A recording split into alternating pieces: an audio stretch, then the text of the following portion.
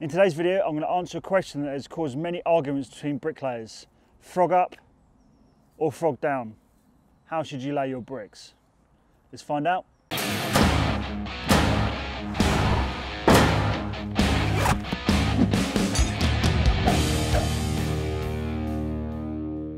Okay, in typical Tuesday fashion, there'll be 2 minutes on the screen somewhere counting down. Probably won't stick to it, but I'm actually going to try this time, see if I can get it in 2 minutes. So there'll be 2 minutes on the clock and then let's get going. If anyone is unsure as to what a frog is the indentation inside of a brick. Now, I have laid here 3 bricks in front of you that have all been laid frog up. I want to just give you my 2 cents about what I believe frog up or frog down, the whole argument, and then I'm going to tell you basically what is right and what is wrong, the technical side of it. So, frog up. The idea is you want to fill these frogs up with mortar so that the wall is strong. Essentially, where I'm plonking that muck in, you've already pushed it in and you have filled up the frogs, filled up that crevice, and this brick I will put straight on top and that will fill that up completely. You want a nice full frog to make sure that that wall is completely strong enough. Now, underneath that brick, you know for a fact that there is absolutely no air pocket and nothing that can impede the strength of your wall. Now, over here, just to the side of it, I will lay another brick, but I will lay it frog down. Now, I've done exactly the same as I have done before. I'll put that muck down like so, and I'm ready to lay as I would do normally. Now, generally, I'd put that in frog up like so, but what we're going to do is we are going to butter it up and we are going to lay it frog down. Now, by the time you tap that down, it wasn't a great deal. Now, can you tell me for certain that that frog is filled with muck? Because I sure as hell can't. There's probably a little air pocket in there. Now, we all know that brickwork works in compressive strength. The more that compresses down it, the stronger it gets. Now, I'll show you a diagram in a moment, which basically shows you that this is not anywhere near as strong as this. So, there is one way you can lay a frog down brick and know that the bottom, that the frog is full. So what you do, much like, look, you can see there were pockets where there was no muck. So that goes to show that that did not fill that up properly. Some people would say that you can do that. You'll fill up the frog and then lay it. If you ask me, you are making too much work for yourself. Why would you do that? Why would you double butter a brick when you can do it this way? Put it in once and you're done. This way it looks like you're laying your bed, filling that in, then laying it. You're taking twice as long to do something that just should take half the amount of time. So those are my 2 cents. Basically, in my opinion, frog up always. Now, you can get bricks with circular holes in them, and again, you wouldn't butter them, you wouldn't sort of fill them up halfway up. You'd put the muck in the top and it would fill all the holes up as you go along, much the same way as you would lay frog up, sorry. Now, let me read you something from the Bricklaying Bible.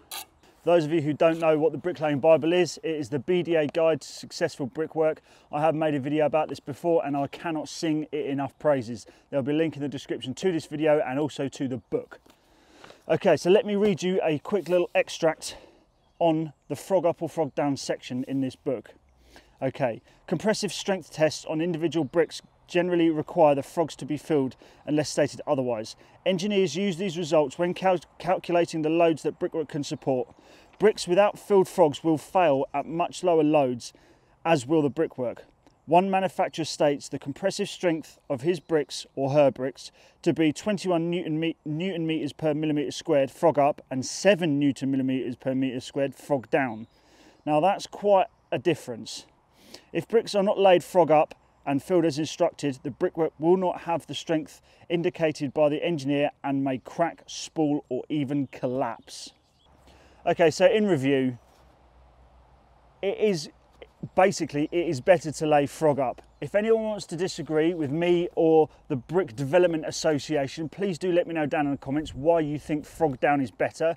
I can understand why you would do frog down if you were high on your brickwork on one corner of a building and low everywhere else, you wanted to grind down. I understand that you could frog down just to grind that down. It is a lot easier to grind down brickwork when laying frog down, but you also must ensure that you fill that frog up before you do it.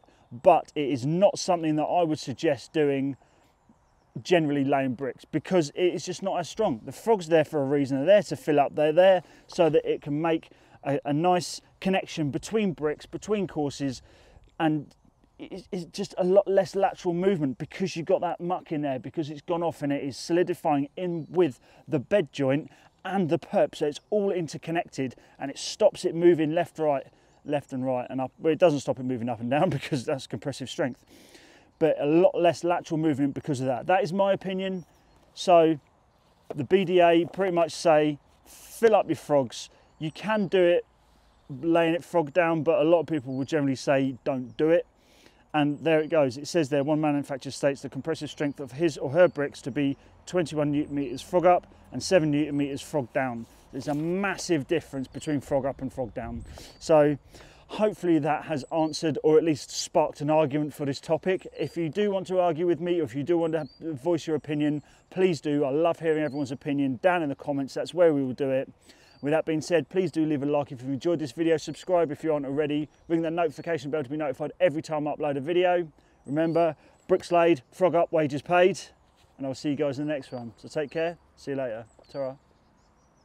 I almost forgot, last week I asked you all to comment on a post I put on Instagram to win some lines. Had a lot of entries and we have 3 winners. I asked you to just sort of put a comment down on that Instagram post and just say which ones you wanted. So we have the winners here. I didn't pick them to make it sort of unbiased. My wife picked them. Okay, so here we go. The winner of the Marshalltown lines is nbuild_. There you go. You are the grand winner of the Marshalltown lines. The next one is Ben Campbell 203. You are the winner of the Ox lines. And then we have finally Adamski_B. You want the IMEX lines. IMEX are on their way to you. Well, they're not on the way to you yet, but they will be. I will be notifying you all via Instagram as soon as this video goes live, and then just sort of let me know your address and I will have those sent out to you. Thank you everyone for commenting on that video. I'm pretty sure we'll be doing this again, because I'll tell you what, I had quite a bit of fun with that, and it seems like you all enjoyed it as well. So yeah, there we go. Those are the winners of the lines. Thank you very much, take care, and I'll see you next time. Ta-ra.